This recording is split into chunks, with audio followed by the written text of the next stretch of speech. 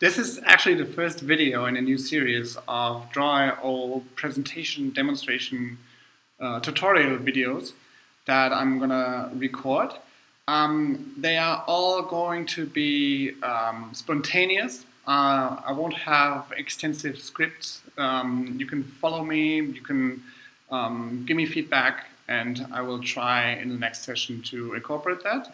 So if you want to know anything about Confluence diagramming, I'm definitely going to try to do a video on that. Please come back to me. I'm gonna.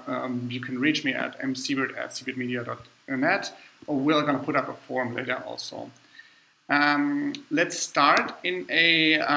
We're creating as Seibert Media an internet solution called Linchpin, and I've logged in as a German user because this German user has admin rights. I'm just going to switch to English so that you may be able to understand more. So I'm going to say I'm from Washington, USA. And now the navigation and everything will turn it into English. That's the Linchpin personalization magic. However, we're going to go to the general configuration. And the first thing that I'm going to do is, if you don't have dry.io installed yet, there's a section that's called Manage Add-ons. And you can then search for dry.io. And I'm only doing that because I want to see whether I can pull an update from the marketplace, which is actually the case. So the tool here tells me that there's an update available. I may get some more information. So this is going to be free for me. I have 5.4 and I can update to this version, which I'm going to do, so that I'm going to present you the most current version. Updates are always free if you have a valid license, which I have until October 19th in this instance for 10 users. The UPM, Universal Plugin Manager, is the abbreviation, I think, will handle all this for you. And you can do this while you're in Confluence. You don't have to restart Confluence or anything. So that's done now. Okay, so now we have the current version of dry.io Confluence plugin, which is, by the way, the most popular plugin on the Atlassian marketplace for Confluence. And you can try it for free.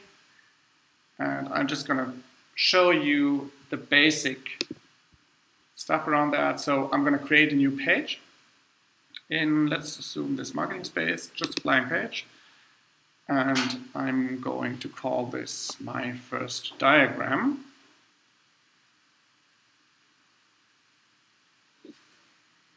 I assume while creating these videos that you know something about Confluence already. If you don't, you can also tell me and I'll try to adapt to this.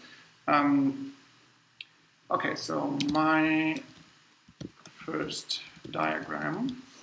And what you basically do is you click on the plus icon here and say that you want to install a dry.io diagram. And then you can choose from a variety of templates. You can search for a template, you can limit to business, elements, charts, engineering,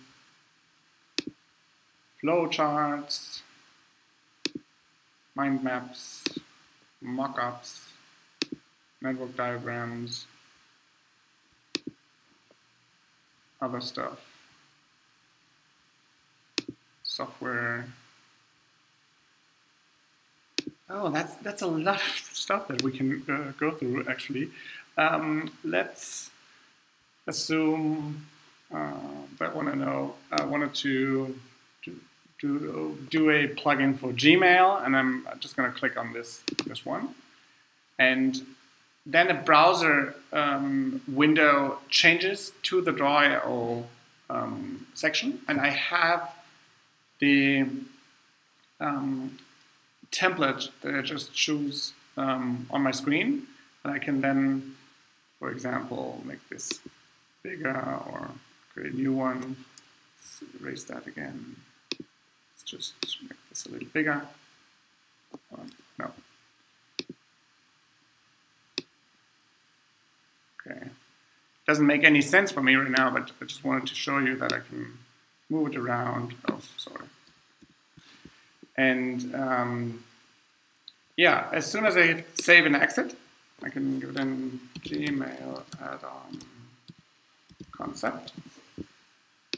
Save. And I'm back in my Confluence page. And there's the diagram. You can save it.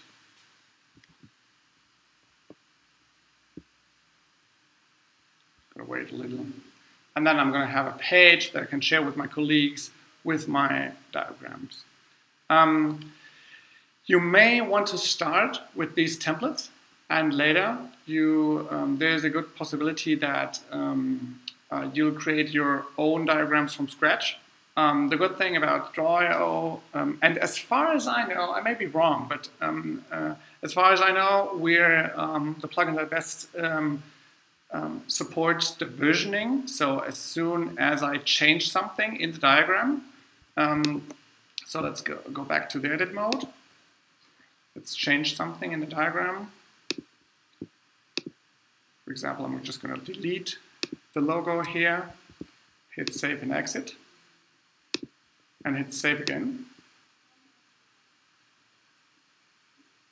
So now the logo is away, and if I go back to the page history, you'll see that I actually have a new version, and if I look back in the version number 1,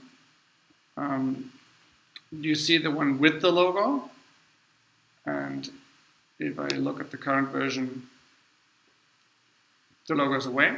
And this is something that is very, very important if you are in anything that has to do with quality management, ISO certifications, any type of vendor-induced quality standard that you want to meet. You will have to prove to the auditor that your system is versioned and that you can pull up old versions in the state that they have been in.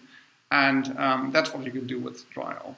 So this is the first video. I'm going to do way more of these videos. If you have any feedback, any wishes on how this should go, please follow a link below and tell me. I'm going to try to make this as user-driven as possible.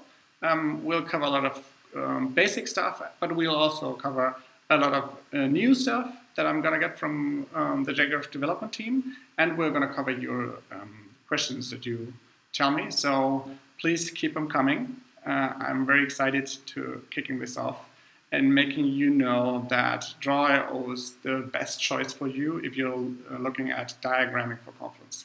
Thanks. Bye.